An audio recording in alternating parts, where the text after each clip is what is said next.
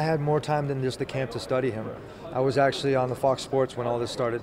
I studied his film. I studied a lot of his mannerisms. He tried to switch up a lot, but he's taken a lot of credit how the wrestling world is, the switch stance and the slips and the pops. But I got some tricks up my sleeve that I haven't used yet. You know, I don't like to say that I'm a magician, but I'm slick on my feet. I'm a Renaissance man. So I'm going to paint a picture for him. You're not going to touch me. I've been working my ass off, and there's a lot of people looking for me to go out there in victory. He's been watching me like a hawk. The one thing is I'm focused on myself. And I have to reflect back on the Money Mayweather, what he said.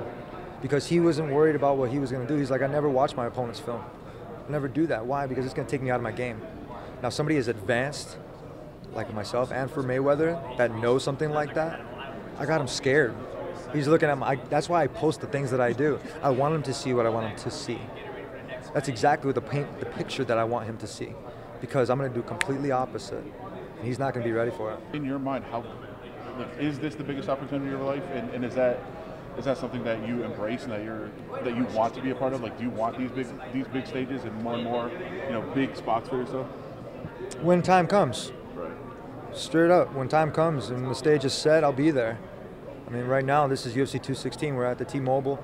We got, the one thing that I'm not really impressed is I'm not getting any much more than this. I mean, Johnson versus Borg should be probably the main event because Johnson is about to break the record. And I'm all about trying to break records myself.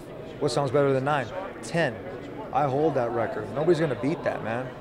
Not even Fat Khabib. For him, this is important, man. But I see the way that, like I said, if you're not the corporate color, man, it's different. It's crazy, man, but, even if you're not a big guys sell tickets, man. I love my company, I always have, and I come from the mail room bottom all the way to the top, man. I mean, when I signed up, I didn't make it to the Ultimate Fighter the first time. I didn't make it through the second time. The third time, it was finally my weight class, and I said, damn it, you gotta take me. But instead of taking me, I did everything that in my power. I took all my accolades, all my certificates, all my All-American, all my All-State papers, my football, wrestling, baseball, put them all together, and I made something which was cool, which was a resume, like I was going for a job. Like I actually wanted this on a. And when I finally went over there, I had a manager, Troy Brown, one of Chuck Liddell's guys. He tells me, he's like, I'm gonna help you with the DVD, I'm gonna put it together. The coolest thing that anybody's ever done for me, man. I work my ass off and I've always been in the gym. I never had time. I didn't have money to pay for a computer. All I was doing was going month to month by rent, trying to get to what? My first manager, not even a manager, he tells me, you gotta get to 5 fights.